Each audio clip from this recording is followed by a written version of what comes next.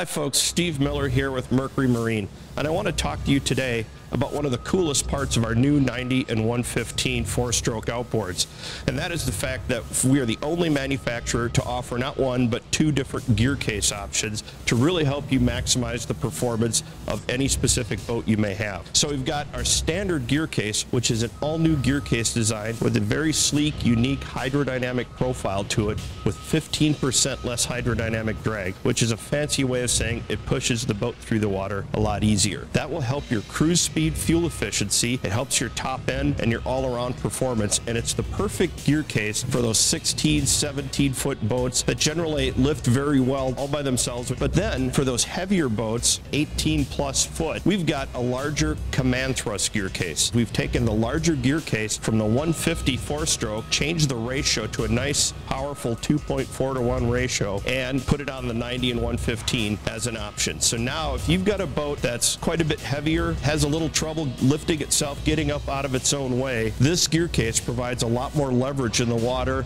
and more lift to help get that boat up and moving the way you want it to. The other benefit of the command thrust gear case is it gives you access to Mercury Marine's entire range of V6 class propellers, which is unparalleled in the industry. So for a standard gear case, running a prop such as this Black Max right here, you've got a great prop offering, but with the command thrust, you could upgrade